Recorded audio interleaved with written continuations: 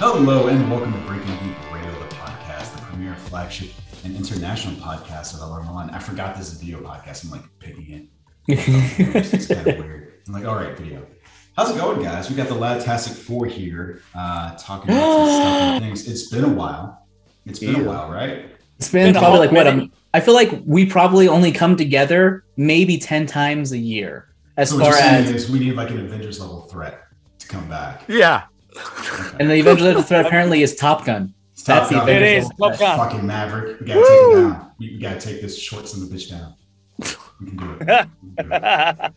But in addition to talking about Star Wars Maverick, find out why that's the case later.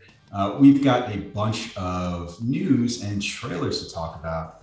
So let's get to it. We're going to do it in a slightly different order today. We're going to shake it out.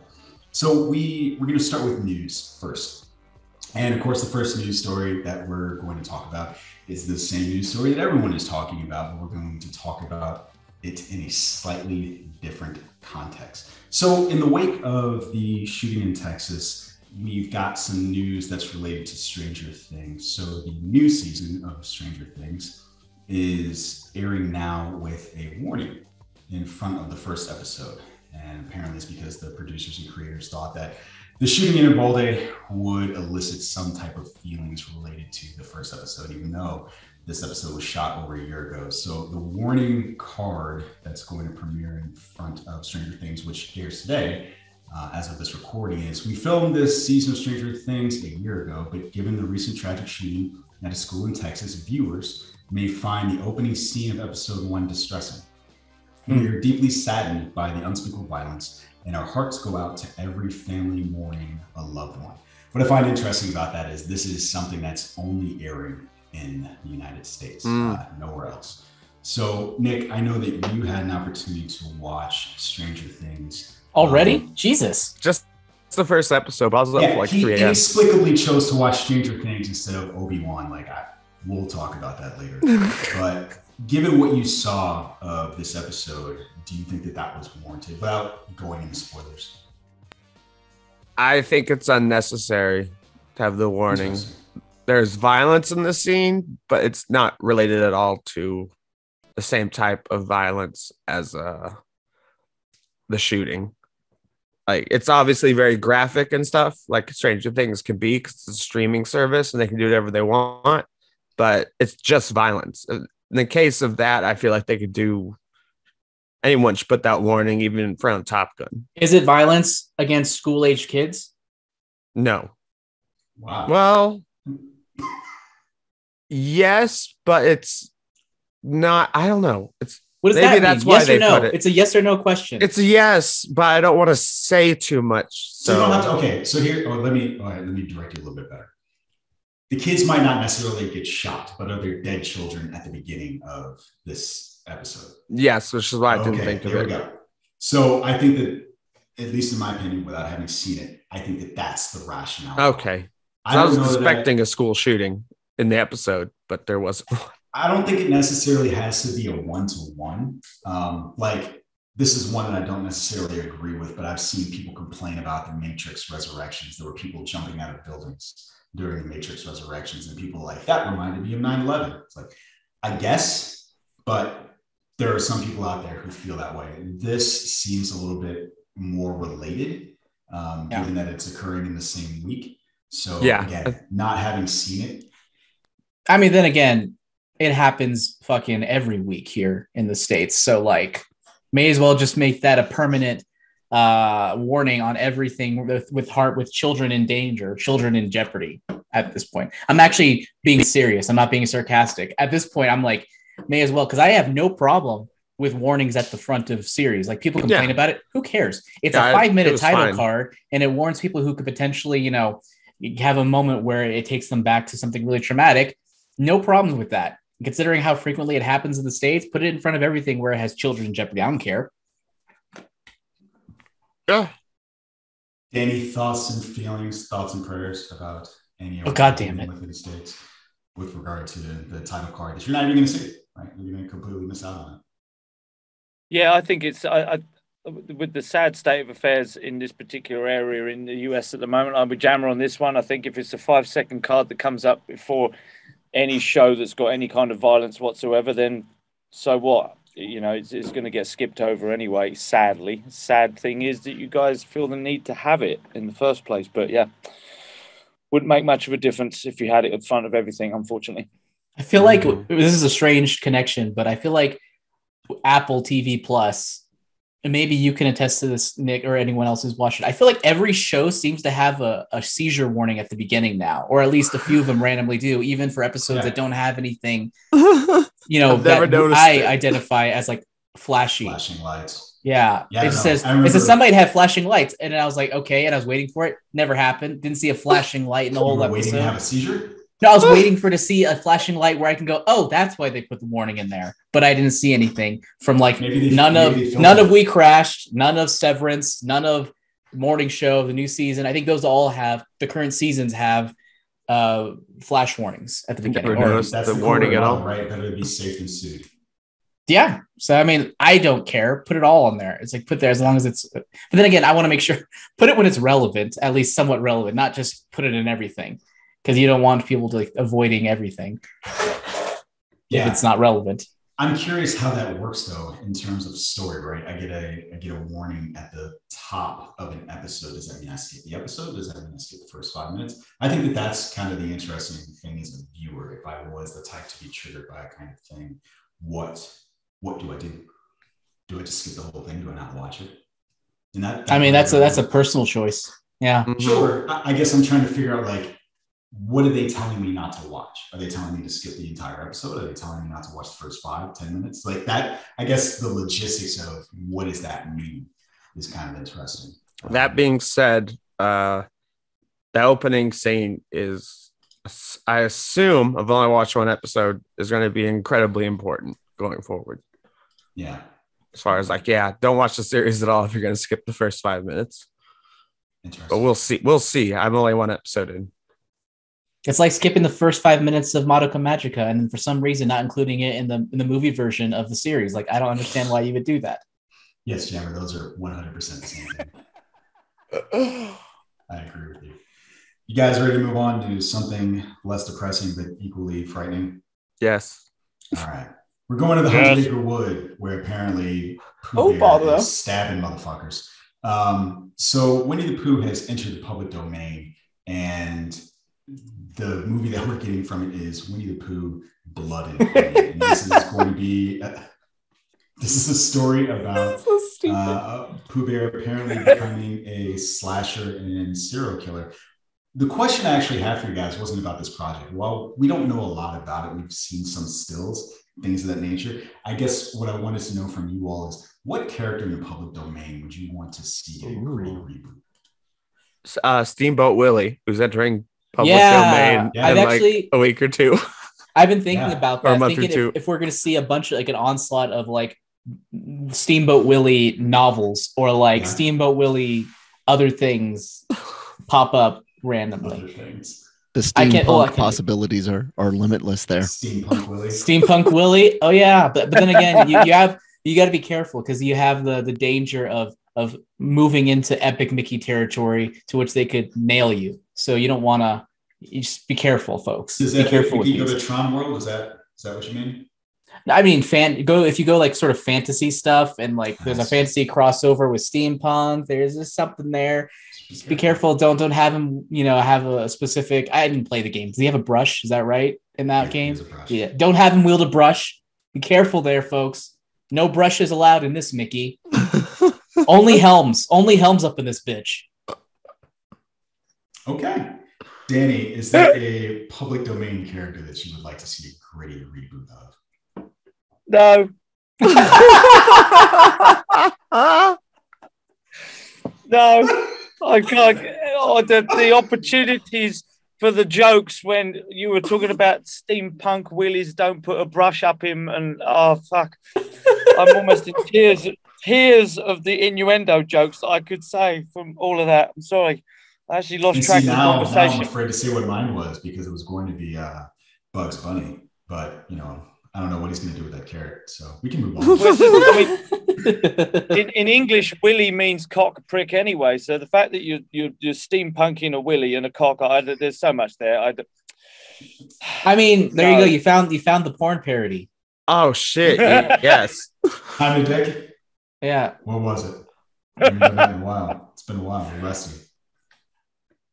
So wait, up to this point, would they have not been allowed to make a porn parody of it? They would have been able to do that, right? Because it's a parody.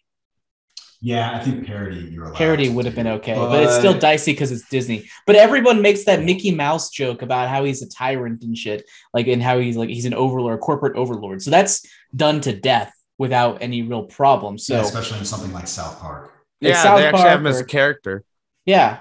But it's like a parody, and he's not drawn exactly. Right. I mean, it's anyone can do a Mickey Mouse like that, like a character in a show where he's like,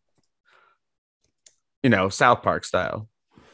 But I mean, where's the line? So the line is, it's where so porn is not within the scope of parody. Parody is you have to be making some sort of commentary. What if you make a commentary, but then also there's sex?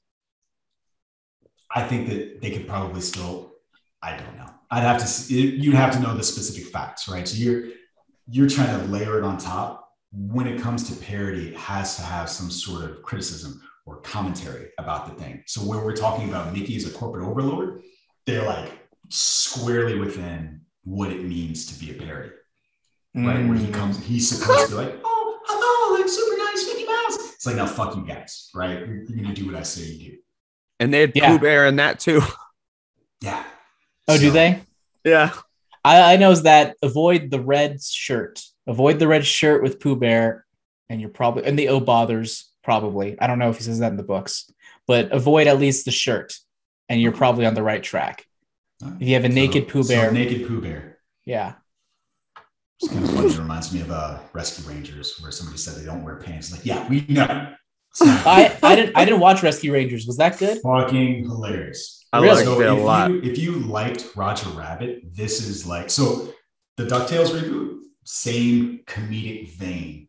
Damn, that's really good. Yeah, if you like Roger Rabbit, this feels like it could be a sequel to Roger Rabbit, like an anthology style sequel. Because I'm not going to ruin it. There are elements in there you're like that you're totally doing the Once Upon a Time in Hollywood thing with this movie, even as it relates just to Roger Rabbit. Awesome. So love it. That's my weekend movie. And then again, I also might see the Bob's Burgers movie, so we'll see. Okay. You guys ready to move on without Danny's input on what public domain character he wants to see? Yeah. All right. So apparently Daredevil will return. We've got news. Somebody gasp. I guess it was a faux gasp. It was like, oh.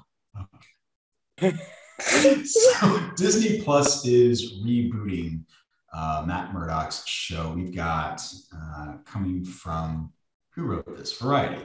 A new Daredevil series is moving forward to Disney Plus, with Variety having exclusively learned from sources that Matt Corman and Chris Ord are attached to write and executive produce. These are the folks from the original. I'm sorry, they came from Covert Affairs. And I was about to say Stephen S. Tonight was the original, right? Yeah. Totally screwed my head up. So the only knock in their armor is the fact that they did a CW show called Containment.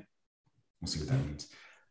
The question I have for you all is, one, there is an unconfirmed rumor that Jessica Jones is also coming back.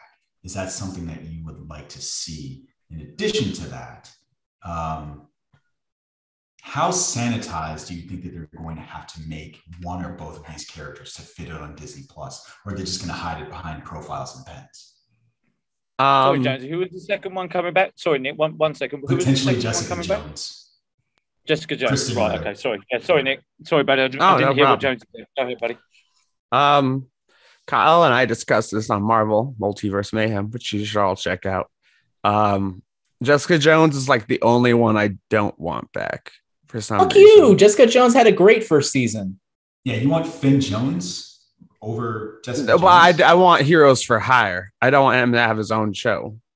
Okay. And you can recast him. It's the multiverse. No one gives a shit. Just recast what's his face. What was the second part of the question? Was that it? How gritty? What was that? Grittiness. So I looted it. Gritty reboot. We're still on gritty reboots. So coming from the public domain, we're moving into Marvel's. I don't think you have to do a lot to make it more sanitized. You have to remove the blood. Why? And you can't curse because blood is the difference between a PG-13 and an R. No. But I'm asking, they have the uncensored versions of these on the 18 plus profiles. But now that it's the MCU, I don't think they're going to keep him separate. I think they're going to make him PG-13 friendly, and I don't think that'll be very difficult to do. I mean, even looking at the violence in Moon Knight, you do get some blood. It will be sanitized a little bit, but I think as long as there is good creators and writers, which I doubt it'll ever be as good as the original series. It's possible. I think it'll work. But he has doubts. Danny? Yeah, sadly, I think they will. What's the word we're using? Sanitize it. I think they will. Sanitize it a little bit. I personally hope not, and it's not because I need to see blood and violence for me to be able to enjoy a show. I just think it fits well with the character and how it works, and we have been blessed with what I thought was a great set of seasons from Daredevil. Even the weaker seasons was still much better than Iron Fist. I wasn't too much of a huge fan of Jessica Jones, I have to be honest, so I'm not that fussed if she doesn't come back. Maybe it'll be better if they bring her back. So I'm with Jammer on that. We don't know. The writers could take her up a notch and make it a little bit better. But I sadly think it will be sanitized. I hope it's not. But I wait and see on these. I just hope it's not. Not fussed about Jessica Jones, though, unfortunately. Yeah, it's funny because as I think back about what I liked about Jessica Jones, it was her interactions with David Tennant, the Purple Man. Absolutely. That is what made that first season, and then the rest of it was just shit. Like I think the second season was so bad that I didn't finish the last episode of the second season.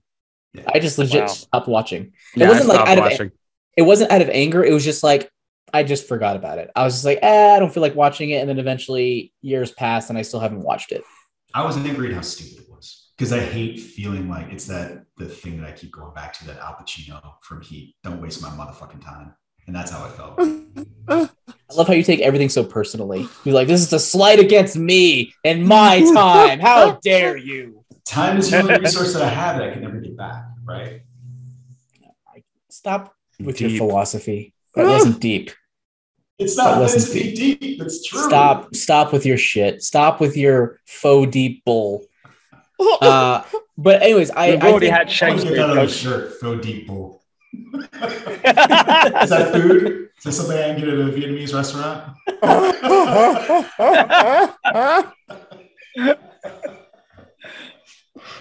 Anyway, I'm gonna go ahead and give my opinion.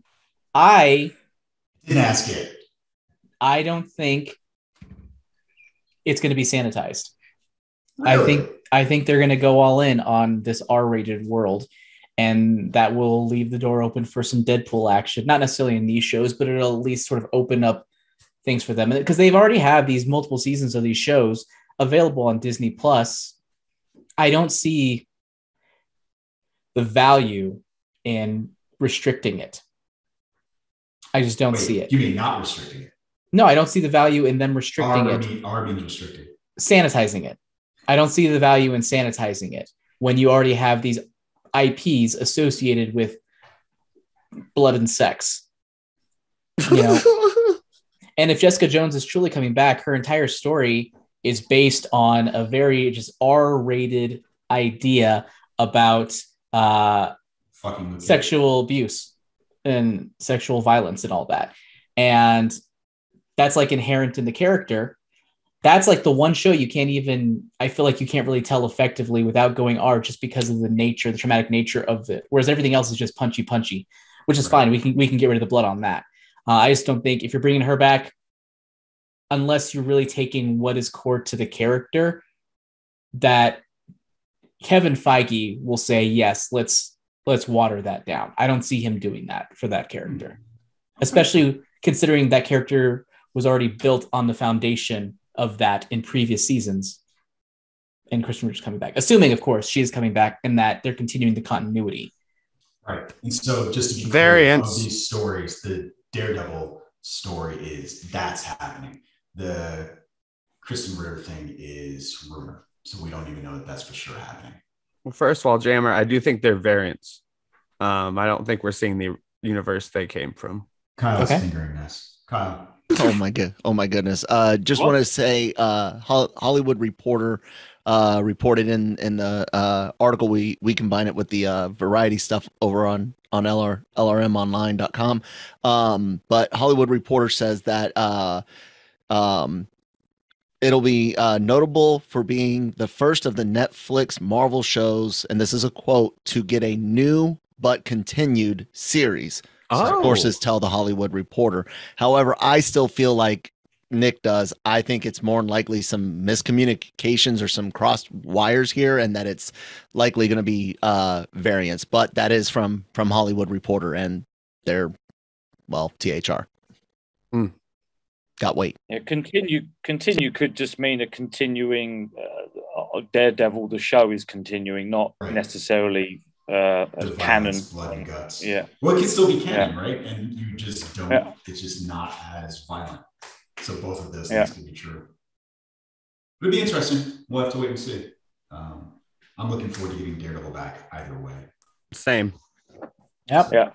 Ready to see it. I would prefer to see less grandstanding in future lawyer scenes. Please, come on, Matt, get your shit together. It's what we do. It's okay. I'm gonna stand up for the blind lawyer. It's the only lawyer. All right. Fuck off. That's what we do. You guys ready to move on? Yeah. All right. So we got a bunch of trailers, like lots and lots of trailers. And we're going to start with the one that's near and dear to my heart. Let's talk about Willow. I'm probably messing up the order for Kyle. I'm sorry. I'm going to get the finger. I'm getting finger again. He's Steamboat Willy. Is he sanitizing his hands? He's doing a lot of fingering. Oh my God, guys. Let me see. Yeah, he didn't even buy flowers. Let me see. Stop calling him out. I'm going to do it right. Stop calling him out. I'm going to do it right. What's the... Okay, Beast. Here's what we're going to do. So here's the order that I sent to him, and I'm going to do it right. So we got 2 Idris Elba trailers. One of them is... Did you just switch it up from Willow to Idris Elba? I did. Didn't you hear what I said? I heard what you said. I just don't like that you did it. No. I'm gonna help him out. Like, we got a show. We got, I'm trying to do the right thing. All right. We've got 2 Idris Elba trailers. One of them is 3,000 Years of Longing, and the other one is Beast. In one of the trailers, Idris Elba is a genie granting wishes to a lovelorn Tilda Swinton. And in the other one, he's punching the fuck out of lions. And so I guess the question that I wanted to ask you guys after you saw the trailers, because we all watched the trailers, which one do you want to see first? Like, which is the one that gets you excited about reviewing for the podcast? I'll go first, like this entire show. Don't you guys worry. Did you post the other one? I didn't see the other one. I saw Beast. 3,000 Years of Longing. Yeah, I saw Beast, and it looks like the ending. I mean, it looks like it might be a little bit like The Gray, just like the ending. Everyone's like, it's gonna be a wolf fight. Third trailer in there. Oh, so my bad. In my hack order, in what I posted, we got Mission Impossible, we've got Thor, and we've got 3,000 Years. Well, I'm sorry that I missed that one, but Beast does look awesome. Especially, I love Sharplo Copley. I've seen him in 2 things this week. Didn't watch the other one? No, I'm sorry, but I think Beast looks pretty cool. Even though I can't answer your. So yeah, that's my answer. I'll see that one first because I haven't even seen the trailer for the other one.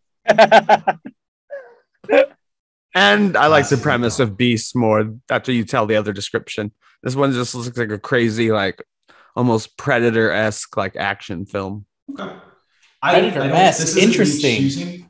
This isn't me choosing, but I do like that 3,000 Years is directed by George Miller. So that's the thing. Yeah, me too. It also looks fucking weird. It looks like an A24 picture. Yeah. It does, right? It was when when I saw the George Miller come up, that was when it really got my attention on the trailer. And then when I saw the trailer, I'm sold on this mad as a sack of spaniel shit. This one, that looks a lot of fun. I haven't seen the trailer for Beast, but I'm pretty confident it's not going to make me. It's not going to be as good as this one. That was it 3,000 years, 300 years longing, 3 million years longing, whatever it is. Love you, a long time longing. 3,000 years of longing. It really does look good, this one. This one had me. Yeah, I'm watching that on opening day. That looks like a lot of fucking fun. Okay. Jam, you jumped in there. So was your pick also 3,000 years? Yeah, I think so. I mean, Beast looks really good. At first, I thought that maybe he was channeling The Rock and the type of movies that he was going to do. I got some like San Andreas type vibes from this at first, but then it got more horror-esque. And I was like, oh, The Rock would never be in anything remotely scary. Come on. He's too happy. But it does look interesting. It looks entertaining. Whether or not I'll be able to see it, we'll see, because I see most movies, with my wife, and she just does not like horror. The Rock was in Doom. Sorry? The Rock was in Doom.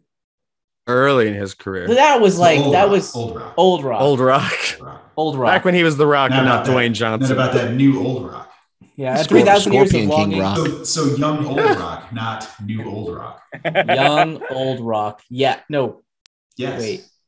Young New Rock. Wait, I don't know what the fuck I'm talking about. I don't even know what's happening. Don't overthink it. 3,000 Years of Longing looks really good. It looks like really just sort of off the wall, crazy. It looks like the type of movie I want to watch. Like, I want to watch a film today. Let's watch that. It looks weird. You just played into Kyle's hands because he posted this trailer in the Hoity Toity channel on Discord, which everyone should jump in on. Yeah. Like he specifically called you out. Oh no, I don't think he called you out for that. No, because I would have got a notification on my phone if he did, unless you're right. he didn't tag me. But he definitely posted in Hoity Toity, and that's your room. I don't like that. Why am I associated with Hoity Toity again? Because we can't publicly shame gays. Because you say shit like you just said. Yeah, he changed. I want to watch a film. When I want to watch a film. No. I said I want to watch a film. When I want to watch a film, I'll watch that, and we'll see if I get a chance to do that. But both look great. When I want to watch a movie, I'll watch the other thing. You're not helping, because I actually defended the movie. I was like, no, that's not Hoity Toity, and then you just like fucked it up again. So we're moving on now, since you fucked my shit up. Anyway, I'm picking the same too, but we're moving on. So we're going to be talking about the next trailer on the list. The next trailer on the list is Willow. See, this is the correct order. This one's near and dear to my heart. If you ask my parents what movie like I fucking wore the VHS out on, it's this one. I loved Willow growing up. I love the music. I love the story. It was a lot of fun. And so we are getting a Disney Plus series premiering in August that takes place 20 years after the original. We're getting Warwick Davis back as the titular Willow. And it looks interesting. It looks fun. And it's kind of interesting to me. I didn't look this up before the thought occurred to me. This is going to beat Lord of the Rings to the punch, right? I don't know. Is it? I think so. Lord of the Rings is September. Yeah. So no, it's not. This is streaming November 30th. So Lord of the Rings will beat it. November? I thought it was August. It says November 30th on the trailer. Oh. You look a fool right now. You're giving him extra months to wait. Don't give me hope. That's annoying. I can't believe I took away hope, if anything. Right. Took away hope. Don't give me hope. Don't take away hope. You took away hope. So yeah, that'll be interesting. We've got 2 Lord of the Rings-esque shows premiering right around the time of each other. I'm looking forward to this though. I'm hoping that Disney does this right. The other thing that I think is interesting that I'm looking forward to, Ron Howard is back producing this one. So that gives me hope for the behind the scenes aspect of it. Yeah. Do you guys have any affinity for Willow? Are you looking forward to? Yeah, no. I remember Willow. I remember watching it on the big screen when I was younger. And much like you, Jonesy, it holds a bit of a special place because of those kind of memories that it triggers. And it's interesting because tonight when I got back to the house, my nephews were choosing a film to watch, and I said, "Have you?" Because I watched it on the iPad, the trailer. And I said, "Have you boys seen Willow yet?" And they said, "No, what's that?" And my brother's there, and we played the trailer from the original Willow film. And it was in the, you guys help me out here, it wasn't in widescreen or anything. It was it's a full screen. Gross. So, yeah, I know. And you remember, well, you might the trailers back in the day, were very different than they are now, and it was really nostalgic. But then I'm looking at the special effects, but seeing the young, exactly, yeah, it's like Lucasfilm invites you to a magical world. The same voiceover, but it did even that sparked memories. And I was watching the boys like, are they going to think this looks like absolute cheap load of shit, or are they actually going to be quite excited about it? And unfortunately, it was very much, yeah, Uncle Dan, why are we watching this shit? When does Ant-Man appear? When does the superheroes appear? He's in every shot. He's just small. It's like, where does this fall into the MCU? Tell us, Uncle Danny. That's it. Yeah. The best I could do was say he's been in Star Wars a lot. That guy there has been in Star Wars, and he's been in Harry Potter a lot as well. Just trying to remind him that, obviously, of Warwick Davis. It didn't dampen my excitement for the new show. I'm excited for the new show, but mostly not because of how the trailer was, though. I wasn't really excited by the trailer, more about who was in it, and with Ron Howard producing as well. The trailer itself didn't make me like, really can't wait to watch this, but seeing who was involved gives me a bit more confidence that I will enjoy it when it's released in August, November, or whenever we decide. Yeah. But the original film still holds a place near and dear for lots of reasons, least of all for the dogs dressed up as warthogs. Do you remember that, Jonesy? I do. The makeup on the dogs and they're just mauling the shit out of people. It was amazing. That's it, yeah. Wonderful practical special effects. Right back up there with the quality of Caravan of Courage it was. Oh, God. You know what? So you say like the trailer. You know what the trailer did for me was like right at the end that got me in the feels was the music. So the James Horner swell like right at the end with the with the music. With the Willow theme, yeah. I'm in. So I have negative association with Willow. I never watched it growing up, and I used to work at essentially a what's it called? What the fuck's it called? What GameStop back in high school for a hot minute. I was going to say a Blockbuster Video the way you're struggling there. No, because I was trying to remember what it's called. No, because it wasn't a GameStop, but it was something that was later absorbed by GameStop. EB Games. No, it was a different one. Babbage's? No. It was a software, etc. I was about to say, what bottom feeding shit did you work at? We literally named but okay, what did I miss at the mall that you could possibly work? But we used to always take in a bunch of used games and DVDs and stuff. And there was this guy who had like this beard. He was really pale. He had long hair, and he walked in flip-flops, and his nails were like super long and gross. And he would always come in with this Gandalf, right? We used to always walk in with a stack of DVDs. And I always remember he's brought in multiple copies of Willow. And I was just like, what the fuck is this? What is this? And it had this sort of cheesy image on it with a smiling Warwick Davis. Like, I think he was holding up a staff or a Chris. I don't know what he was holding up, but just smiling and stuff. And I was like, this looks stupid. And, because I was in high school and anything that wasn't dark and gritty was stupid back in the day. So it's like, and I hadn't been exposed to it as a kid, Willow. And so I knew, later on, I would come to learn that, it's actually beloved. Supposedly it's really good, but I actually just haven't gotten around to watching it.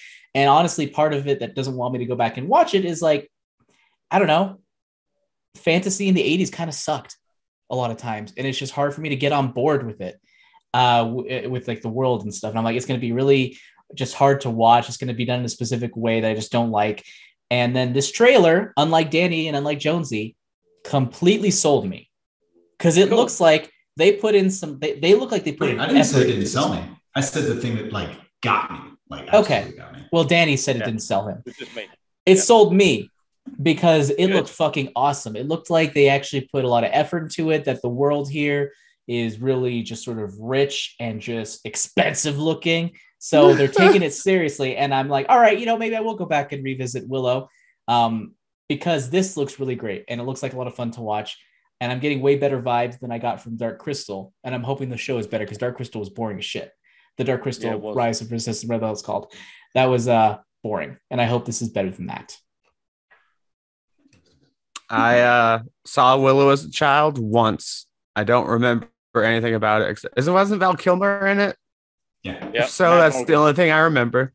So the trailer, and I used to be a bit like around the time of Lord of the Rings, I was a big fantasy guy, but I don't really, it's probably one of my least favorite genres now. So wait, what is? I'll probably Fantasy. Like not like Star Wars fantasy, but like, you know, like sword and magic sorcery. and yeah, exactly. Except for Jedi also are basically wizards, but no, but it's I won't get too deep into that. No, it is, but he doesn't like the aesthetic of like men in robes and shit and tunics and just walking around with swords. Okay, Yeah. I just described Star Wars, didn't I? Yeah, Shut up. No, but I'm talking about. Did you look at my face before you realized it? Like, wait, which argument are you making again? No, but I'm talking about. It's different. It's different in terms of the feel and aesthetic. It's different. The themes and some of like the surface level things might be similar, but the way like it feels and the production value, totally different. It's sci-fi fantasy. No, it's not sci-fi like fantasy. wizards fantasy. It's sci fantasy, not just fantasy. I get you, Nick. Fuck Okay, Jonesy. yeah. Please. I will probably rewatch the first one and watch this, even though the trailer did nothing for me, especially in a week of great trailers. I watched it just for the podcast, and I was like, okay, the final shot reminded me of the Eternals / just while they're all like lined up in colorful costumes, looking like outward, and that's also the image they use on YouTube. Not to say this show looks all like Eternals, but I was like, yeah, I don't even remember what happened in the trailer, but I did watch it. Okay. Wait, Nick, did you say a week of great trailers? A week of great trailers. Oh, shit. I think you said great trailers. I did say great. You did say great trailers. Nice. That's what I heard. So Netflix dropped another very expensive looking trailer. What just happened? The look on your face made me laugh. Well, because I was confused, and I was like, "What?" And then I remembered. Oh wait, I get it now. And then you went to Yeah, then I got it. So we got the Ryan Gosling star, The Gray Man, which also has one of our favorite Chris's. And this looks like the world of James Bond or Jason Bourne or any other JB spies out there.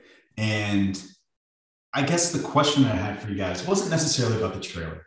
It was about, I feel like this is Netflix's gambit in terms of raising prices and potentially losing out on subscribers. This is what they're devoting all of their money to. Into movies? And these movies like this, Red Notice, 6 Underground to some extent. And these are things that are franchises. So they're not just one-off movies. You've got some stuff where it very looks Oscar baity. Like this is the stuff we want to win. But then you also have very clear, like these are franchises or potential franchises if enough people watch them. Do you think that it's worth it? Not necessarily including this film, but if this is the direction that they're going, do you think this works for them? I just remember the Netflix story we did the other week where they're losing money, yet they're spending more money. Not anymore. They're not spending more money anymore. They're cutting back seemingly exclusively on animation. But, they're cutting back. But, yeah, we'll see. It doesn't sound like it's worked so far this year. And they've been doing, as they promised in that one weird ad where everyone looks at the camera and it's like, I'm on Netflix. You haven't seen it, where it's an ad for almost like all their movies, and like almost every character like breaks the fourth wall, including like Ryan Gosling riding on the top of the vehicle, and he's like, he doesn't say I'm on Netflix, but they'll say it's something. Probably from this movie, huh? Yeah, that one is. So that what they do, Jonesy, and that it's just a bunch of they cut from like shots of like specific movies, and they have the character kind of look to the camera and say something. Say something. Yeah. I like the Enola Holmes part of that, where she's like, "Hey, they're stealing my shtick," but that's cute. Yeah, that part was okay. The rest was terrible, but it was fine. They had clips of it. Wasn't that bad. Calm down. Just looking at the camera thing was like, this is. We got our first Knives Out shot, and that was cool. Yeah. But it doesn't sound like it's been working so far. But we'll see with movies like this, where I was watching it and they're like from the Russo brothers. I'm like, oh, are they name brand now? And then it was like, who directed this and this and this and this, and it has the same writer as those movies too, even though they don't advertise that. But we'll see. Running with a shield being shot at. Yeah. It's kind of, and you know, Chris Evans stash, which is better than I just need to shave. But every time I see it, I always want to like, not in a bad way. I just kind of want to. You want to touch his tash? Yeah, you want to touch his stash? You want to Steamboat Willy him? Which is the best part of the trailer, even though that's off topic. Where he's like, I'm Lloyd or whatever. And it's like, yeah, I expected that was you because of like the porn mustache or whatever. But we'll see if it works with movies like this and movies that are established but came to Netflix, like Knives Out, is my answer. Because it does seem like it's been working so far. It's funny because I'm split. I'm 50-50. I saw this trailer and I was like, I will not cancel Netflix because I know I want to see this. True. I enjoyed that. There was one more that you mentioned just now. Knives Out. So now that they've purchased that. So those are but Knives Out is coming to theaters 45 days in advance. But I'm okay with that. The flip side of that is we also have things like Six Underground and Red Notice, which I haven't watched. So this isn't a judgment on quality. I'm just not interested. And then there's one more. What was the Jamie Foxx movie that we watched? Oh, Project Power or Power? It was very clearly, obviously designed to be a franchise. And it sucked. It was boring. It's fine. Like I would not keep Netflix to see the next in that franchise. Yeah. So and they were going to do a sequel to Bright. Is that what it was called? The one with that was one of the first. That got canned just because of Will Smith. No, I mean it got canned. That's the reason. It was also delayed for many reasons. That's the reason. Max Landis. He got accused of sexual assault after that, or accused of something related to sexual misconduct in some form or another. Also, the movie wasn't very well received. I know they announced it, at least. It wasn't like we're thinking about like, oh, it could be a franchise. They announced a sequel. And then that, I just remember reading the article about Will Smith because he's kind of just in movie jail right now. Because Bad Boys 4 and they mentioned Bright also were movies that got canceled because of the Oscar incident. I feel like Bright is that movie that was like, oh yeah, us too. We also canceled. We already canceled it because of the slap. Like, okay, yeah. With the Bad Boys one, I know that they were sending him pages, and then they stopped. Mm-hmm. With Bright, I'm like, sure. They weren't working on it. That movie came out in like 2010 or some shit.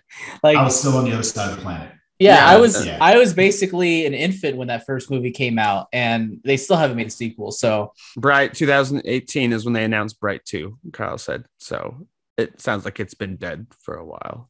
I mean, that's even 2 years before the pandemic. Literally, Netflix was just like, holy shit, we could actually announce that it's canceled and not lose face.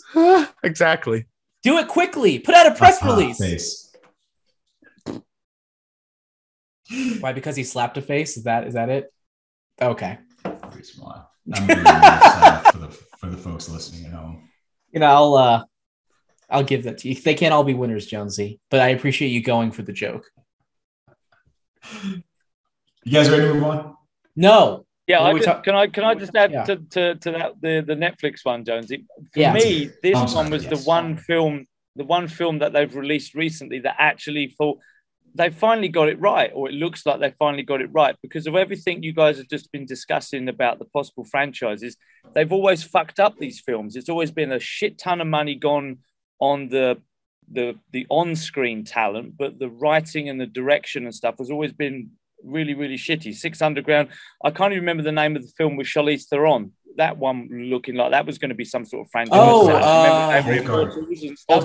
Old Guard. Yeah, that's it. So there's been a few films where they've spent $100 million plus, or certainly a huge chunk of change, and these films have like pretty much been underwhelming at best. But this was Red Notice any good? No, no. I've skipped most of these films. They're not worthy. They're not worthy. They're not worthy. Here's the thing that's really frustrating me. Well, it's got talent in front of the camera and behind it, this one, with the Russo brothers and the writers, and obviously who you've just discussed is actually on the screen. And I'm thinking it might be just a little bit too late for them, because now they've finally got something that's actually worth watching, but they've already been hemorrhaging viewers and stuff already, right? But this one I'm actually quite excited about. Here's what pisses me off about that, and Gemma brought this up earlier. It's the fact that it's the animation that they've gone after, but it's the animation that has consistently brought me back to Netflix. So like I can rattle off Arcane, Agretzko, Love, Death, and Robots, BoJack Horseman, which I'm pretty sure is an award-winning television program. Excellent. Yeah. Yeah, it's so depressing, but good. They're like, oh no. Castlevania. No. I quite enjoyed Castlevania. Castlevania. While Pacific Rim isn't the greatest thing in the world, I watched the entire first season. I'm going to watch the next season. So they just have show after show after show that's animated that I have burned through and enjoyed. While a bunch of these movies I've either skipped or watched and thought, meh. It's because for me, there are a bunch of soulless explosions. Like they're really boring. And it's just, all right, like when I see Netflix and I see like thriller, these sort of sweeping drone shots or helicopter shots, like along with that type of music with the sweeping shots, maybe across a landscape, and then sort of cars going, and then explosions and then a star. That's just, that's going to be boring. That's what I think every single time. Voltron, Hippo. I don't watch this, but my friends love Big Mouth. They're just Hilda, fucking amazing.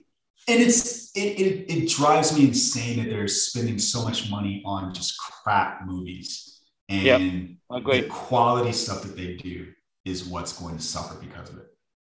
Yep, there's almost $1 billion. The films we've just listed feels like it's almost $1 billion worth of just average at best. The only other one I can think of, and it might not even been on Netflix, was the Chris Hemsworth one. Extraction. Which I liked that one. Trailer too for the sequel. It was okay. It was okay. But this is the best of the bunch, Jammer, right? This is okay for the money they're spending on it. So yeah, really disappointing. So yeah, if that's the best we can get, Jammer, then I suppose that's as good as it's going to go. But at least that one. So I did like. That's also produced by the Russo brothers. So I'm like, what the best one, the best Netflix original movie, other than Enola Holmes, which we've talked about, which wasn't really an original movie, as we discussed. Wasn't a really original one, but other than that, I think the best one so far was Project Adam, which I just watched last weekend. That was pretty fun. I enjoyed it. It's worth watching. It's fun. It's good. It's fun. You would like it. Like if you watch the trailer, you're getting exactly that. That is exactly what you're getting. It will fill that void that you're feeling. Like, I feel like that. You're gonna get it, and you'll be happy, and you'll move on with your life. But agreed. Like I would say it's still not like amazing, but it's really fun to watch and definitely worth your time. Yeah, but nowhere near the massive budget of Six Underground and stuff like that, right? They haven't thrown so much money at it by the looks of the trailer. It's not a big explosion thing, right? Or no, there is. There's good. Yeah, there's a good amount of explosions in Project Adam. Yeah, special effects. Like it's sci-fi. Like it's sci-fi, futuristic, shoot 'em up. Like, but the thing to me is it also got me excited for the next Deadpool movie because I think Sean Levy directed. That, and so he's also directing. It's essentially Stranger Things meets sci-fi, or not sci-fi. Stranger Things meets Ryan Reynolds. Yeah, yeah. Who is now his own genre, basically. Yeah, it really is. Like seriously, like The Rock. I was thinking about this when I was watching Top Gun. Literally, The Rock, Ryan Reynolds. Who would have thought he'd be in the mix? And Tom Cruise are like the three ones that I feel like dictate the type of movies that they're in. Can you think of anyone else? For a while, it was Will Smith. Yeah. But I remember like Ryan Reynolds, I feel like used to be a punchline. Yeah. And that's crazy that he's literally like, to me in my mind, it's like I said, one of the few stars in Hollywood who like dictates the full-on style and tone of the movies that he stars in. It's insane. I mean, I'm happy for him, but it's insane. It's cool. To the same point, like buy a telecommunications company and then you're golden. Or Mint Mobile or vodka and sell it, make some money, make some goofy ads based entirely around your personality. He bought a football team? A football He owns a football team, an actual football team. Soccer. With, he owns the a soccer club. A soccer team. Soccer Club. I love how Danny says it, making fun of us. But well, I lost my thoughts. So let's move on. Let's move on. Do we have another trailer? Oh, we've got two more trailers. Yes, we do. Before we get to this, of course we do. Do you forget who's on the podcast? He will fucking burn this podcast to the ground if you don't mention one of these trailers. So Thor: Love and Thunder. This is the official trailer, like the real trailer. The one that we got before was the teaser trailer. We get a little bit more footage. We get actually a lot more footage. The thing that's important that I think is Christian Bale's character. So we finally get a shot of the God Butcher. And that's the thing that I wanted to ask you guys about. I would have been perfectly happy walking into this movie not even seeing him or seeing anything about what he looked like. But given that we now see that, does it make you more or less excited for Thor 4? Same. I agree. Increase or decrease the excitement. I mean, I'm here for the Taika Waititi quirk. Yes. Yeah. And yeah, that's what we're here for at this point. The over the top colors and ridiculous alien shit. That's what we're all here for, or that's what I'm here for. And for everyone else, it makes sense why they did it. It's like everyone else, bring in a few more people because they see Christian Bale. Show us Christian Bale. Bring in the comic book fans who wanted to see gore. Bring in the Oscar bitches who were like, Oscar-winning Thor's in here. Did he win an Oscar? No. I said Thor. I meant to say Christian Bale. Oh. No, probably. Zeus did. Russell Crowe, yeah. Did you see that he made that screenshot from Thor, his profile picture? Yes, I saw that yesterday. I'm like, wow, he's excited. Sorry, can you explain what you're talking about? So there is a picture of him from Thor, like a scene where he's pictured as Zeus. He screen capped it and made that his profile picture on Twitter. I think it's him flicking. Oh, on Twitter. Yeah. Gotcha. Yeah. Which I thought was funny because usually the actors are just like, yeah, it's a picture of me, normal. It's not like, here's the character I'm playing. Like, it's not like Chris Evans changed his profile picture to Captain America at any point, or Lloyd with the stash. But yeah. Danny, but yeah, the trailer. I'm sorry. The trailer looks lots of fun. I'm curious about, based on the trailer, it almost seems like there's going to be a frame narrative with Korg. And I'm curious what that means for what this story is going to be about. Is he going to be talking about, and this is where our mighty Thor exited the mortal plane for blah, blah, blah, blah, blah. He does say Thor was a Viking god, or right. Whatever, right. So is this leading to his inevitable or his eventual death for Jane to sort of pick up the mantle, or is it just him going to ride off into the sunset? Okay. No. Well, is he going to ride off into the sun? Oh my God, let me finish my point. Actually, I was done. Well, I was going to say, so they specifically addressed that first point. And I think it was Waititi who said, yeah, I'm sure that's interesting. I don't know what Marvel's plans are, but that's not what this movie is meant to be. Okay. I'm saying that off the top of my head from what I remember the quote being, but it's words to that effect. Plus, like Chris Hemsworth says many times that he wants to do Thor for fucking ever. So cool. Well, I'm totally on board with him being Thor for fucking ever because he's awesome as Thor. And no, what's up, Kyle? I was just gonna say, did you guys want the quote from Taika about Thor? Sure. I got it up on wrong screen, but I've got it up here for everyone to see as well. It's we stick pretty closely to Jane's storyline and what happened to Jane because that was such an influence on the film. We're trying to take the best parts of that. And then it goes on. He goes, it's no longer his hammer. It's the idea that someone's taking his place. I think a lot of fans are gonna potentially assume, oh, okay, this is the passing on of the torch. I'm not privy to any plans Marvel has for the future, but I don't think that's the case. Taika Waititi. Okay, interesting. All right, well, everything I said was fucking stupid, so you can go ahead and nix that. That's why I interrupted you. From the Obviously, that's why I interrupted you. I'm trying to save oxygen on this fantastic planet we have. I appreciate it. So, for those of us who are less enlightened, what is Jane's story? So it is the story of she contracted. I don't know. Is that the right term for cancer? Yeah, contracted. Contracted. She has basically terminal cancer, and the hammer turns her into Thor. And it's not Lady Thor. It's not female Thor. It's like Thor. And the only problem is when she uses the hammer and becomes Thor, it accelerates the terminalness of her cancer.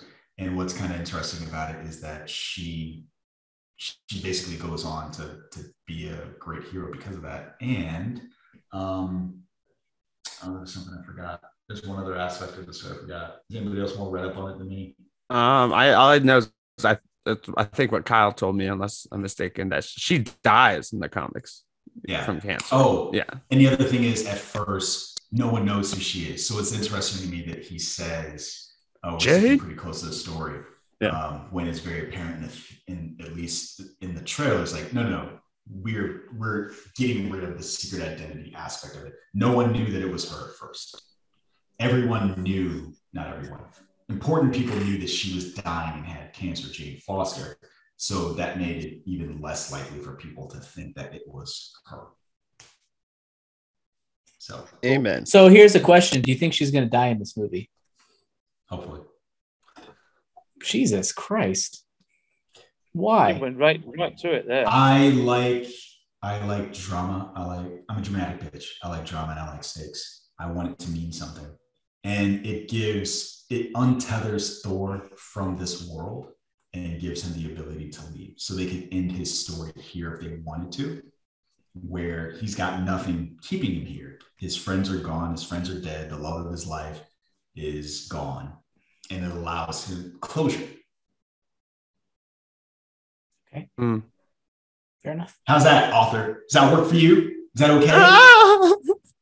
I mean, sure. I mean, yeah, we'll see.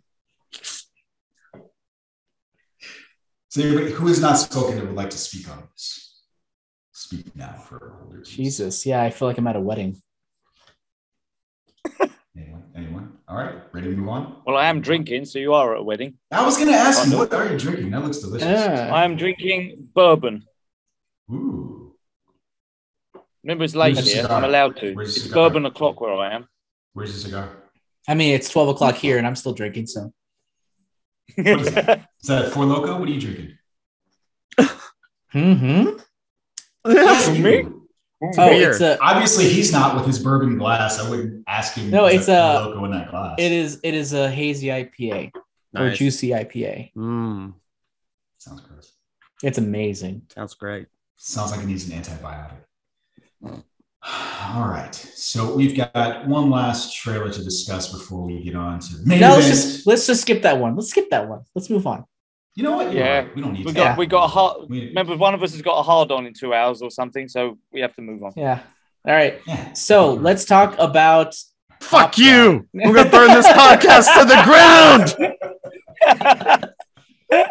Gonna light the fuse. We finally got, and here's the frustrating thing. I'm gonna say this at the outset. We got a trailer for a movie we're not going to get for another year. Because it was in front of Top Gun. That's the most frustrating thing. Only to be in front of Top Gun. Like, that's why I'm like, oh, let's advertise next cruise movie. You know what else? You know what else was in front of Top Gun? Paws of Fury. I don't know why, but I got a Paws of Fury trailer. It was awful. Well, we got Elvis. Why? I got Elvis. I got the new Elvis trailer. I also got Elvis. And Lightyear. Anyway. And Lightyear, yeah. I did not get no Paws of Fury. Me neither. Stupid. Oh wait, that I did. The Michael Cera one. Yeah, the Michael Cera, Sam Jackson one. Yeah. Okay. Anyway, it was an animated film. It's like a B animated film from the looks of it. No, Lightyear. I got an A animated film. We got that too. Smile. We got Smile. Smile looks awesome based on the 5 seconds. Yeah, it's the shortest trailer ever. Oh, anyway, so we got. I think the other trailer we got. Oh no, nothing. I know it was the train trailer, Bullet Train. Yes, that too. With the new trailer for that looks great. Yep. Anyway, I wish I'd never gotten it, but yeah. So we've got the the only trailer for Mission Impossible 7: Dead Reckoning. We previously on this podcast talked about what the title could mean. And some of us thought it was stupid. Some of us thought it made sense. We'll see what happens next year when this film actually releases. These films were initially slated for July of 2021 and August of 2022. But obviously, for reasons, they've been pushed back. I guess the question I have for you guys in watching this, as I watched it, I definitely felt like I was watching the beginning of an end. Mm-hmm. And sort of as it relates to Top Gun, you guys think Ethan's going to die? No. Not in this one. Obviously not in 7. No. I kind of think like Batman should have in The Dark Knight Rises. Ethan Hunt's a character that would never actually retire. So maybe at the end of the second one, they do a James Bond. But I don't know. And obviously, I fucking love the trailer. It did definitely feel, even when they announced 7 and 8, I'm like, oh, they're doing a 2-part ending to the franchise because Cruise can't do this forever. So I think, and even the score, because the score for the trailer was literally written just for the trailer. They haven't actually scored the film. It's my favorite version of the Mission Impossible theme, and there's almost a melancholy element to it in addition to like the typical dun dun dun dun. Yeah. And I could talk about the trailer forever. I'll just say one thing about it. They announced Kittredge was returning, bringing back basically now they brought back every living character from the first film because Max's daughter was in the last one, and this one. But I thought he'd be like have a bit part, but he's the one who narrates the trailer, and it's so. And they don't do crazy Dutch angles like the original, but they have like the super close up on both of them talking to each other, and the action makes me excited. But that was the most exciting part of the trailer. What? That could still be a bit part. Maybe he gives the big speech. Por ejemplo, Zendaya and Dune narrated that whole fucking trailer. 10 minutes of screen time, maybe. True.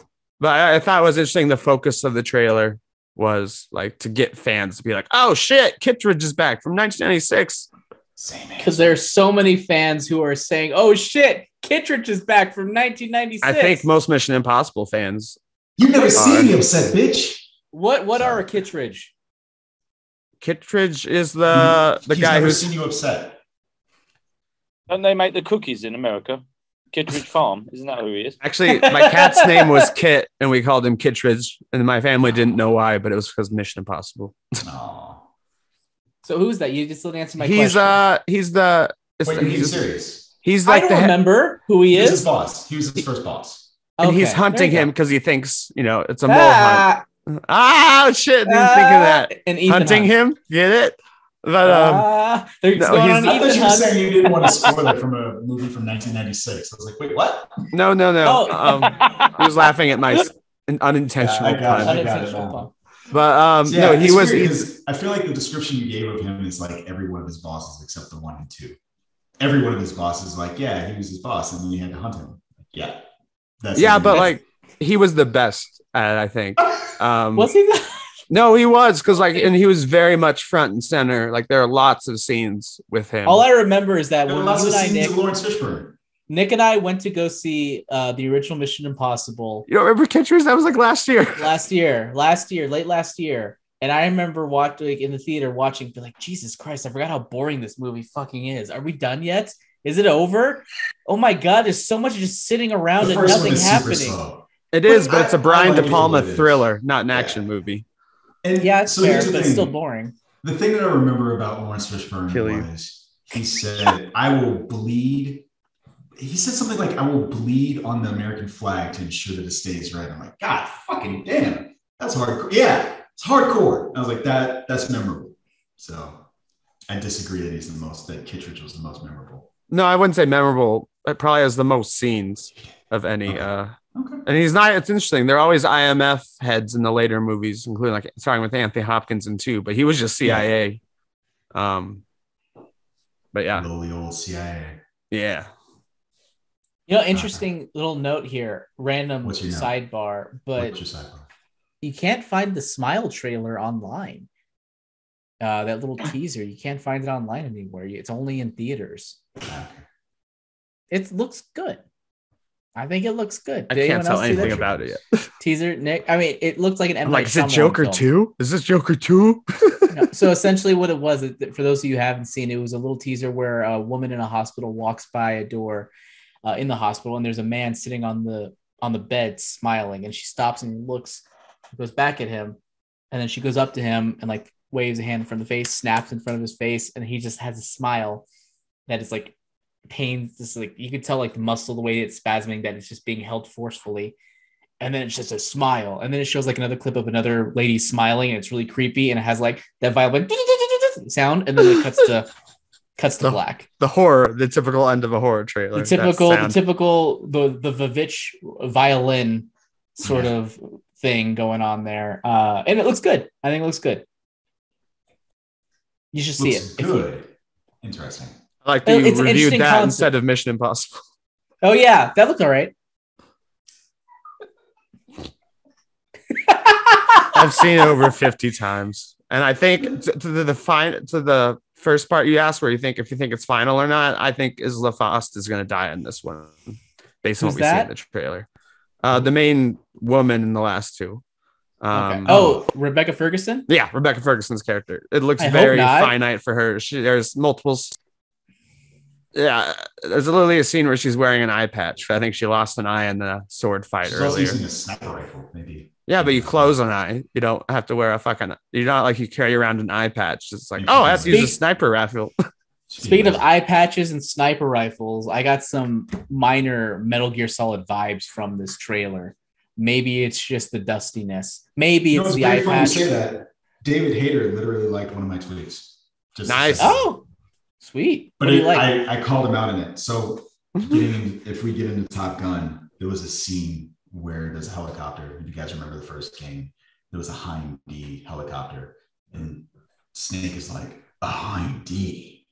And so I'm watching the movie Top Gun. I'm like, hey, it's a Hind D. And so I tweeted that. David Hayter was like, cool. Nice.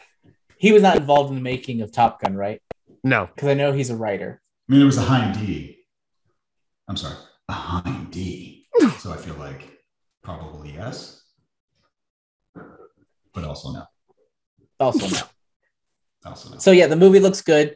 It looks like a Mission Impossible movie. I feel like you can't say that it looks good from like the thing that you did. Maybe I have to see it. Are we talking about Mission Impossible?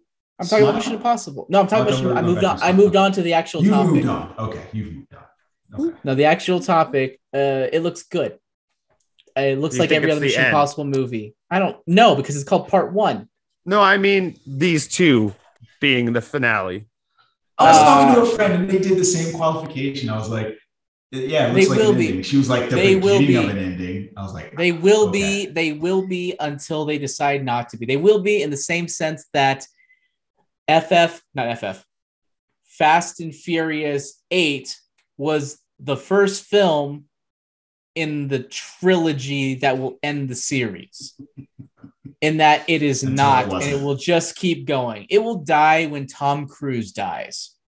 Or even like Fast and Furious will die when Tom Cruise dies? No, Mission Impossible will die when Tom Cruise dies. No, it won't. Indiana Jones. No, I'm talking about Fast and Furious will outlive Tom Cruise. That's what I meant. Quick, somebody figure out when Mission Impossible enters the public domain so we can start on this creative reboot. Was it the 80s or the 70s when it came out as a TV show? So we got another 70s. Solid while. We got a hot minute. I think the Earth will be expired by then, so I don't think it'll ever happen. I'll be expired by then, so I'm definitely gonna be expired. Not worth living in a world without Tom Cruise or Ethan Hunt. God damn it! I'm just kidding. Danny, your thoughts? On what? Mission Impossible. The trailer. Is Ethan Hunt gonna die? No. Okay. But I do think one of the supporting cast will. I think that's going to be one of the catalysts to make the more of a dramatic second film. So Sarah Ferguson's character. Yeah, I think one of those is going to go. But I don't think Tom Cruise will die. I think the Mission Impossible films are a little bit less, for want of a better word, serious than the James Bond films. So I don't think they need to have a dramatic ending for Tom Cruise for Ethan Hunt to die. So I don't think he will die. He's more likely to retire, but not retire, as you guys were just talking. I think it's more likely to end that way. But no, he won't die. You guys ever watch The Shield? No. Yes. I just remember. Yes. I had spoilers for a show that ended 10 years ago. Danny, you remember like at the very end, they stuck him in a corner and he was not like tired, but like he wasn't supposed to be doing anything. And like he looks out. No, they pretty much gave him that office job that people always get threatened with in cop shows, don't they? Well, I'll have you behind a desk for the rest of your career, that kind of thing. Now he's at a desk. And in the city, like you can hear sirens, you can hear stuff going on. He reaches in the bag, pulls out a gun, and then walks out the door to like go do whatever the fuck Vic Mackey does. And I feel like that would be an appropriate end for him. It's like you're retired, you're at the desk, and it's like I gotta go do a thing. But bad guys are still doing bad stuff, and I'm gonna go out there and protect the world. Yeah, my city needs me. I want to make you feel older and just say that show ended 14 years ago, not 10 years ago. Holy shit! Wow, it's been a while. This is not like the 20-year Avatar comment from. Yeah, that's it's been 84 years. When Avatar came out, Jammer had all of his hair was dark.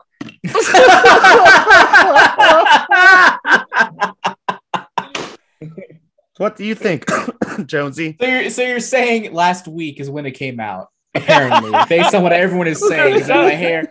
No, it reminds me. Last year, I saw somebody who I hadn't seen in like 2 years, and they looked at me and they're like, "Holy shit, what happened?" That literally was their first comment because they saw my hair. I was like, Jesus. This is so bad. Like, I feel like that's the only, like I can't even talk about you like this. No, my hair is my hair is great. I mean, but you got it looks shaved. It looks intentional. So we'll go with that. Oh shit! That's because I had doctors, right? They shaped my head well. That's about it. What's that, Nick? He said shots fired. Shots fired. That's not. I gave him a compliment. All right, you guys ready to go into the danger zone? Yeah. Yeah. Right. Let's talk about Mission Impossible. I didn't do the thing. I should have done the thing. I've been having a good time. Do the thing. Mission Impossible, I'm sure Top Gun has probably really great reviews so far based on what I heard. It has. Sorry, Top Gun. It's got a 97% on Rotten Tomatoes from the critics. Fuck and a 99% from the audience. Fuck yeah. We have an accord. Fucking finally. Everyone seems to like this film. This is the film about, after more than 30 years of service as one of the Navy's top aviators, Pete Maverick Mitchell is where he belongs, pushing the envelope as a courageous test pilot and dodging the advancement in rank that will ground him. Training a detachment of graduates for a special assignment, Maverick must confront the ghosts of his past and his deepest fears, culminating in a mission that demands the ultimate sacrifice from those who would choose to fly. And it's very interesting that that's where they end that description, because that's exactly the problem that I had with the movie, such as it was. What does that mean? So my non-spoiler impressions of this film was that it was good. It could have been great. And I got to a point in the movie where I was like, this is definitely an A+ movie. And something happened and I was like, it's now a B+ or an A-. And we'll get into why a little bit later, but it's really, it's fun. It's really good. I think that anybody that is a fan of this series or a fan of Tom Cruise would absolutely dig this film. And I think that the thing that bothers me about the film is germane to me. I'm being persnickety. So who wants to I loved it. I absolutely loved it. Well, that's the thing. I don't even like the first one. Like, I have no interest in the first one. Well, you only like Tom Cruise after 2000, so that's not true at all. But minus Mission Impossible, that's an exception. But yeah, no, it wasn't even Tom Cruise. I think. Well, my non-spoiler review is I feel like it's the first amazing sequel we've gotten to an 80s movie. Like, I call them delayed sequels, but like Star Wars, Die Hard, nah, not the same as the original. Indiana Jones, absolutely not. And this was like, I mean, obviously I'm biased now. I don't even like the first one that much, but this movie could also stand on its own as just a fantastic, like, even it's not just Tom Cruise, though. Of course, Tom Cruise gets to act more in this than Mission Impossible, like, tears and stuff like that. And he's really good at that, even though it's obviously a Tom Cruise character. It's not like some of his other movies. But yeah, the crowd was a 4 p.m. in the afternoon screening. I have not had a movie theater experience. It was people were more excited than when I saw Spider-Man opening night. Like people were laughing at all the jokes and like clapping, and it was really fun. What was that? So I feel like that's just for you. Probably, but I go to Alamo Draft House when they let me ask you something. Well, no, I know what you would say. I was going to say even more so than Jurassic Park, but I don't think that's quite as delayed. No, and that was kind of the joke I made. I meant to put it on Twitter, but it was in my head where I was like, and because like Mission Impossible is one of the only other franchises I can think of where the sequels are better than the original also. And I was like, oh, so just hire McQuarrie and Tom Cruise and you'll accomplish that impossible feat of making a fantastic delayed sequel. What about Ghostbusters 2016's runaway hit? No. Ghostbusters Afterlife was one of the other ones I thought of, where I feel like that's a better sequel than any of the Star Wars sequels or Jurassic World or and Kyle doesn't agree, so I won't go any farther in. Or like, I love Indiana Jones 4. Don't let his it's fun. East-West deter you. You fucking talk, Nick. I like Indiana Jones 4 a lot, but again, it's like this movie was like, oh, this stands on its own if it needs to. It's fantastically written and acted, and it definite A+ for me. Even because I feel the opposite about you about what we're going to discuss later. It brought you down, so. So you know what I'm going to say? I think so. Okay. I think we'll find out. So I thought this movie was way better than it had any business being, for sure. It was very interesting on a couple of levels. If I were to give a one-word description of this movie, it would be full. Everything about it just felt very full in terms of like the filming, the way it was done, the fact that it was done practical. There was like a fullness to it that I feel like is sometimes lacking in a lot of movies. Both, and then as far as the story goes, it's a very, very simple story. It is an almost annoyingly cliched story. Almost like you've seen it before. Almost like I've seen it before, but maybe from a slightly different perspective. And in a galaxy far, far away. Anyway, it was very cliched. It leaned into everything, but even though it pretty much hit every cliche, it was really padded out by a lot of just slower moments of getting to know the characters, getting to care about everyone and everything that was going on, that it just made me feel good in my heart. And it was just a lot of fun to watch from beginning to end. And I would probably give it probably an A-. I think the cliches they're not a bad thing. If anything, it definitely highlights to me like why cliches work. They just do when they're executed well, they like work superb.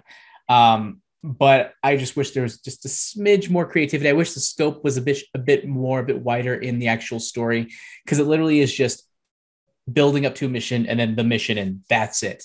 Nothing else really. That is the plot of the story. And I feel like I wanted just a little bit more, but at the same time, I can't complain that given that parameters, they managed to do a lot with the very little that they covered. Especially given what the first one was. I don't remember the first one. I watched it 20 years ago, and I was just like, yeah, it's all right. And then I never watched it again. I don't remember. It's homoeroticism.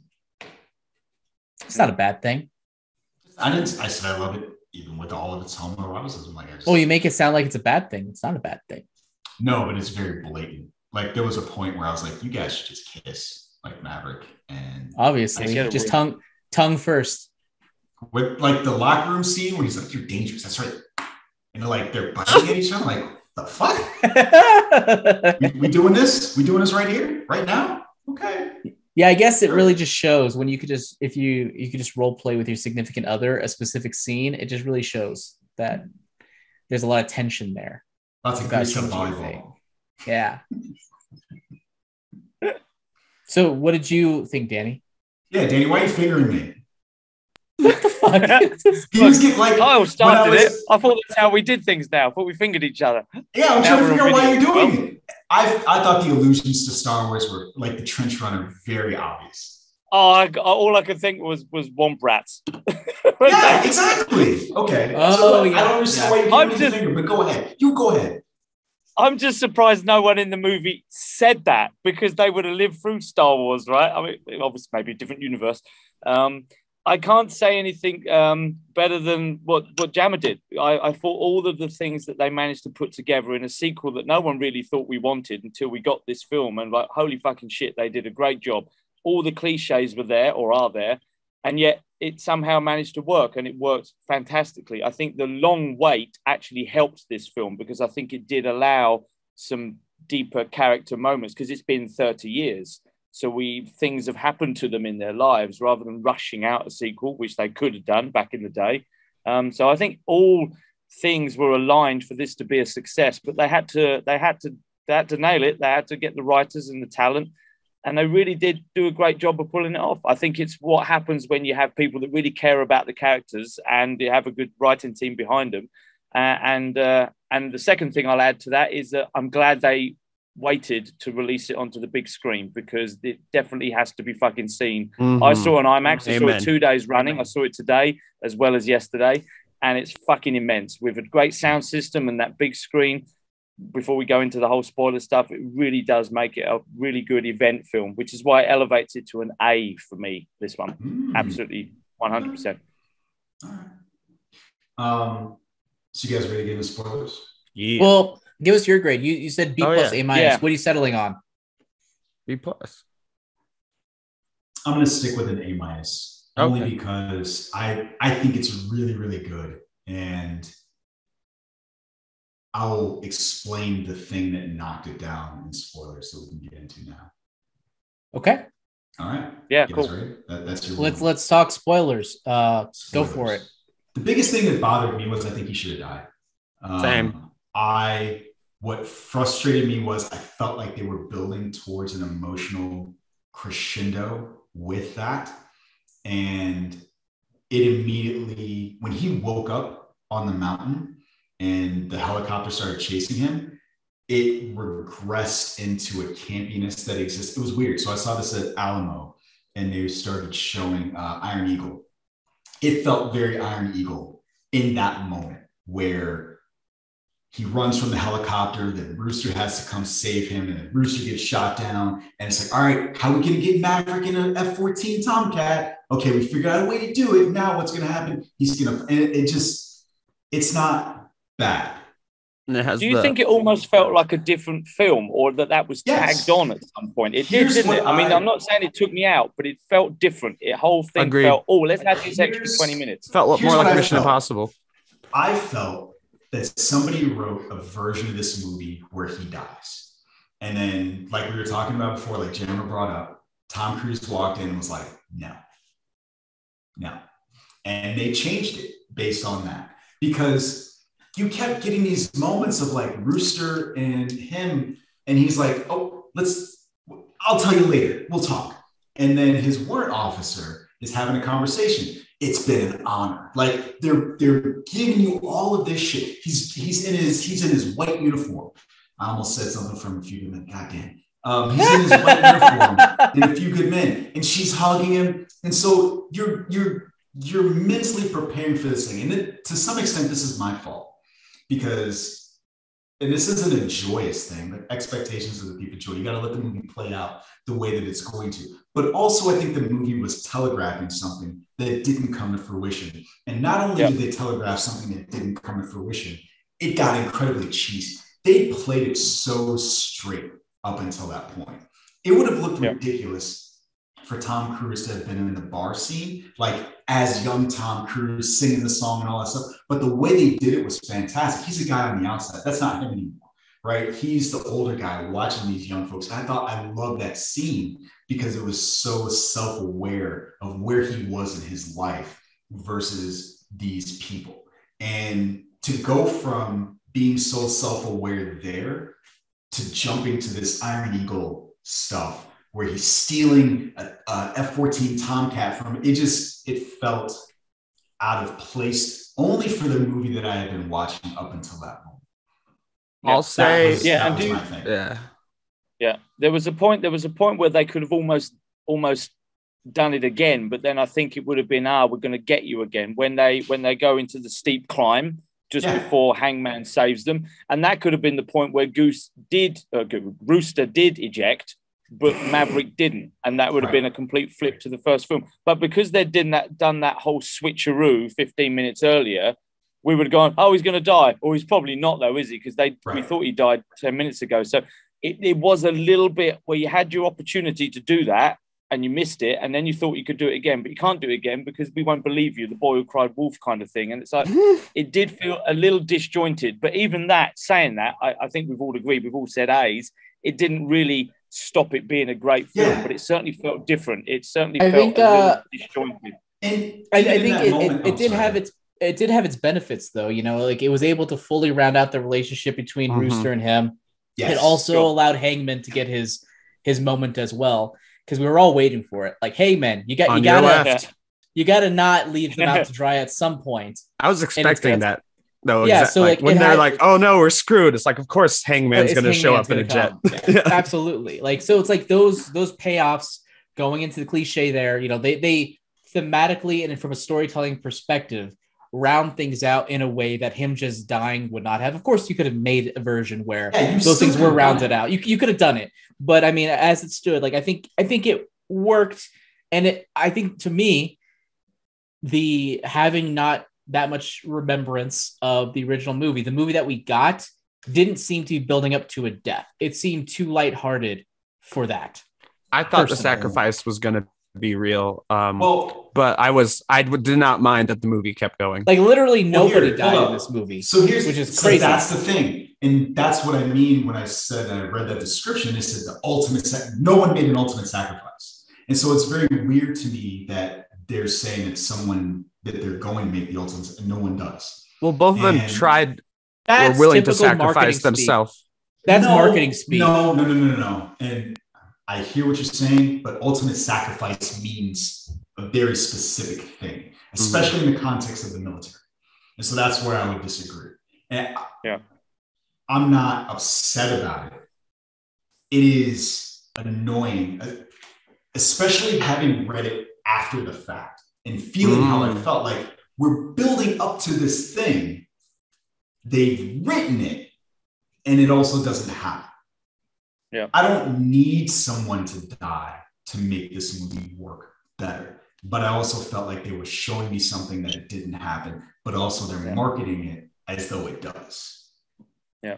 Ultimate sacrifice, it means a thing. And they mentioned it a couple of times. No one's coming, someone's not going to make it back. This is even the Admiral was saying, well, ultimately, I don't think any of them are coming back. That's why I don't care that they fly above 100 feet, that kind of thing, right? He was like, this mission will succeed only because they'll blow up the base, not getting everybody back home. But ultimately, I think we all seem to really enjoy it. On a more light-hearted slight quibble, did no one forget to mention that there was a bridge in that ravine when they were going through the because they went around the corner and go, oh, fuck, a bridge. I'm like, well, you didn't do your recon. And every character is like, what the fuck? Well, here's the thing. We don't know what country this is. It's a nameless country. We don't see any country. We don't see anything. It could be North Korea for all we know, where we literally don't have any maps of anything. So we don't fucking. No, they had a map. It's called satellite. They had a fucking map. Oh my god! Shut up, you guys! I'm trying to defend this movie. Here's satellite imagery. The reason why I know it's not North Korea is because this movie is funded by China. No, it's not North Korea. I didn't mean North Korea. I just mean like North Korea-ish, in that we know nothing. We don't. Google Maps doesn't show shit on it. In the movie, we call this a trophy. I'm sorry, in the military, we call this a trophy. Right? We have two countries, like warring countries, that we always refer to, and like it's a trophy. Like I wouldn't be surprised if it was written and even shot for them saying Russia at some point, but they cut that out so people have some more escapism. Kind of like the Stranger Things warning. Tencent came in and was like, hey, that Taiwan patch on Maverick's jacket, you're taking that off. It's not going to be Russia. That's how deep China is involved. I sound like a fucking conspiracy theorist. That's how deep Follow the is. money. Follow the money. But it's true, right? It's 100% true. He had a Taiwan patch on his jacket from the missions that his father flew in the first one. That's gone in this one. And it has 100% to do with who's creating this movie. Yeah, I believe you. You did sound crazy, though. I do. I fucking sound like that. I don't want to make it sound like I did not like this movie because I'm giving it an A, but I'm talking about other things. I thought it was funny. I thought the action was great. To Jammer's point about, even though I didn't like the part I did not like the way I felt when they did the switcheroo or I don't even call it the fake out. I love the scene where he says to him, he's like, what are you doing? What are you thinking? He's like, you told me not to think. Yes. And it's like, fuck. And that was so good. And so I didn't like it, but I also loved it because, like you said, we got to see these characters be rounded out. We got that moment, didn't we? They did the fake out, but without the fake out, we wouldn't have got that moment, which I enjoyed too. His body language afterwards, where he went, got nothing. Brilliant. Yeah, no, I agree. That was really good. Like I love that they just sat in that moment, kind of strange, and it was funny. It was good. It told me not to think. I've got it. So when I go to Alamo, I've started writing on their order cards using my notes. I noticed that the Batman. Yeah, I did that too because I saw you were. It's useful. What's something really stupid about the order cards at Alamo Draft House? Literally yesterday, I discovered I've been using them wrong. Yes, the wrong slot. No, I've been using them. I've been using them wrong in terms of I didn't realize one side of them had order, and then you write there. I've been writing them on the back for years. I don't think it matters. I know it doesn't matter, but it's so weird. There are words all over. I've never noticed those words. I've never noticed them. I don't think we have those at ours. I think one side is blank. No, wait, one side is blank, but the other side. Yeah, but on his, he's saying what the back of the card he just showed has like the instructions. Yeah, I don't think we have that. Oh no, the other side of ours is blank. Yeah.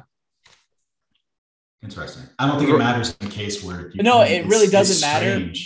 But I just felt stupid because I'm like, have these been like this the whole time? And Kirsten was like, yeah. I'm like, oh. Shit, I thought there were blank pieces of paper. I've been writing on the back each and every time. Every time the server is like, what the fuck? Who is this guy? It's like, who is this guy? Why is he doing that? I've got 3 more things I want to talk about with this movie, and then you guys can, or maybe 4, and then you guys can talk, and then we can close it out because I know Kyle has a heart out. One of the things that made me laugh super hard was where the Warren says, it's all fun and games and then selfie. So you have to do push-ups. I laughed so hard at that. I really love the scene with Val Kilmer. Really well done. Really good. I've already talked about the Star Wars thing, so I'm going to skip that. I don't think anybody gave a good explanation for why they couldn't use drones for this. Because they need people. Yeah. Because it would go against the theme of the whole movie, Jonesy. I know. Which is funny. Why. It's funny that Kyle is wearing that shirt. I can't tell if that's a Macross shirt. There is a Macross movie that is the exact plot of a lot of this, where it's like drones versus humans in the plane. It's Macross Plus. And they play a lot of that against each other. So it's very interesting that it's not about the vehicles, who's in it. Yeah, same thing. And yeah, I enjoyed the Hans Zimmer-ness of this. They wrote Danger Zone like into the theme itself. The parts. It was Hans Zimmer. You get your money's worth with that, dude. You know, one thing I think I wanted a bit more of. This movie was very much from the perspective of Tom Cruise, to the detriment of the character building of the different pilots. And I think as a result, we don't get as much as I would have liked between the pilots. We only kind of get what he observes. And I wish that I almost wish it was from the perspective of a younger person, just so we can get those more in-depth interactions there. So his name is in the title. Maverick. Yeah, I know. No, I get it, but I'm just saying. I would have liked more character development from the other characters. Do you remember that time we were watching James Bond and Danny was like, there are people out there that are upset that there wasn't more of these other characters. That's what you sound like, right? You're like, I don't. Whatever, man. Why couldn't I have gotten more Hangman? I think this is. Where's my payback? I prefer this because otherwise it is more like Force Awakens, where it's like some perspective from the kids, you know. Whereas like this one's like, no, it's still the same perspective. It's just you still get to see younger characters grow. You guys can all just go to hell. So, here's the other thing that I thought was very interesting. I remember when I knew that Rooster was Goose's son, I immediately was like doing math. I was like, this math doesn't work. No. And they very specifically were like, oh no, there's a plot reason why this math does work. And I was like, that's cool. I like that. Why? Because he's older than he should be? I assume he is the age that he should be, but there's a scene or a couple of scenes where he talk about the fact that he pulled his papers from the military academy. I can't remember what year this came out, he would be about my age, and it would be weird for him to be doing that at that rank at my age. I'm older than I should be to do what I do now. I should technically be further along in my career. And so they did the same thing. And it was because I did other things before I came into the military. Same thing with him. He was 4 years behind. And so he's about the age that he actually should be. I find it to be fascinating that they actually went in and were like, we need a reason for why this kid that we showed. He's not that old. He's like 35. He's 35. That works enough in the universe, even though it's been more years. Yeah. I think it is designed to, I think they did a good job giving an explanation for that. Yeah, I agree. I think it was great. Like, because I wondered too, I always thought it was like, does he really hold it against him that his dad died? Because that's what the trailers gave the impression of that. And I like that twist in the movie. And it has to do, no, it's because he pulled his papers, which is a result of his dad dying, which is like, that's really great. Like all that stuff was really awesome the way it played out. I love the line about he's like, why would I, like, whereas his mom told him to do it, told Cruise to do it, and he's like, why would I tell him? Then he'd resent both of us. Yeah, that was great. Like, I feel like I forgot which of you said it. It's like somebody said that they really care about these characters. Just did a really good job. Danny, like 100%, they gave people good motivations and backstory. And while we didn't get a lot from the other pilots, like it was just enough where those emotional moments held weight. So, and I could talk about this movie all day. It's like a Mission Impossible trailer, but I'll just bring up one thing. Obviously, having real jets, you know, that insistence that Tom Cruise makes on these kind of things makes all the difference. It makes it just feel realer and heavier. What? Those 5th generation fighters. No, I'm talking about the yeah. Like, and especially like when you see Tom Cruise like hit like 10 G's and like not in the first scene, but like in a normal airplane, and his face is just like, and all of them, I mean, not everyone flew out of their own jets, and obviously Tom Cruise didn't fly every time they showed his jet. It just happened probably in a few scenes hitting G's, but all of them, I remember, were forced to do this, at least be on camera hitting like that much, and they're all like, it makes a huge difference. And I assume all of us had this. I like that there was an introduction at the beginning from Tom Cruise where he's like, you know, we make this shit for you guys. Thanks for coming to the movies. No. You didn't have that? Maybe it was an Alamo Draft House. No. You said we all like that. I thought you were referring to the opening, which was exactly the same. Oh, that was amazing. No, I'm just saying I like that. Yeah, I like that too. But I just was kind of appreciative that Tom Cruise did an intro where he's like, because that's always been his thing, where he's like, I make these movies for you guys. I jump off a cliff on a motorcycle for you guys. I don't care about that, but I will say he looks significally older in that introduction than he does in the movie. Which is funny because they're still shooting Mission Impossible 8. Yeah, because I'm sure it looks like he wasn't wearing makeup or something. Like he just like was like, oh, do you want to shoot this? And he's like, yeah, sure. I'm not gonna go sit in a makeup chair for it. Because how old is he now? He's like 62. He's 87. I think so. Harrison Ford. I think he's 59 or 58 or something. So my friend that I went to see it with, he was like, "Oh yeah, that looks like a 6-year-old man." Yeah, he definitely does in the intro thing. Yeah, 59. You've been oddly quiet. Is that the bourbon hate, or you just have nothing else to say?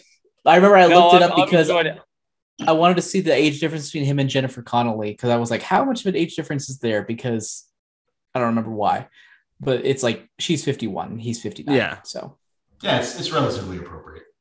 Yeah. I did like that. I don't know if you guys saw. Did someone post it on the site today that Jennifer Connelly's character is the admiral's daughter that he had a fling with in the first film? Is that true? That's what she says. You remember the first film has got the quote where Maverick was doing some crazy shit, and one of them was had a fling with an admiral's daughter. Well, obviously, Maverick and Penny have a history, and we don't know what that is. It's been 30 years, but the history goes back a bit longer than that, back to when pre-Top Gun. And I thought that was a nice little touch. Again, I think it shows that they cared about the characters. It's not just some random woman that we expected to think that he's known a few years, but no, he had a fling with her many years ago and subsequently a couple more times, I think. The line from the movie is when they first see each other again, he says something like, "I pissed off an admiral." She's like, "Oh, really?" There you go. Again. Yeah, another one. That's you. Like, that would make perfect sense. That's awesome. And it does. It does, and it's great, isn't it? Because just another little touch. Okay, well, they've got history. Now I know that character more, even though I have fucking no idea about that character. But now that's a great little touch. That's awesome. It is pretty cool. Wait, so that's even weirder. So, like, if he was in his 20s, how what was the age difference back then? It's a little more significant. He was in his 20s. So you're talking about real life age versus. I know. I'm just. I know. Okay. I know. I really don't take it seriously. It was a joke, Jonesy. I don't know. Like you, they can't all be winners. Oof. Well, unlike you, like you. Anyway, I'm severely wounded. Do you guys have anything? We're definitely in a danger zone. Do we have anything else to say about this movie? A lot, but I'm not going to because we need to wrap it up. And I think I covered my piece.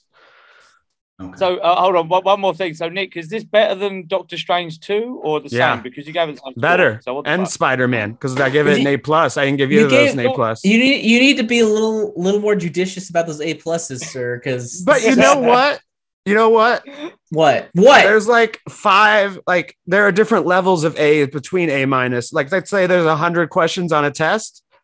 Like an A can be like either a 97 or like a 93. Yeah, but you're giving out A+. You're giving out 100 pluses. I remember I'm easy to please. We've had this conversation. That's what makes my life so great. A+ is like a 98, 99, or 100. Yeah, and like I mean, it basically has an A+ from Rotten Tomatoes. I know they don't give everything I see an A+, but no, A+ is 100+ in my mind. No, in my mind, that's extra credit. It doesn't count towards a letter grade.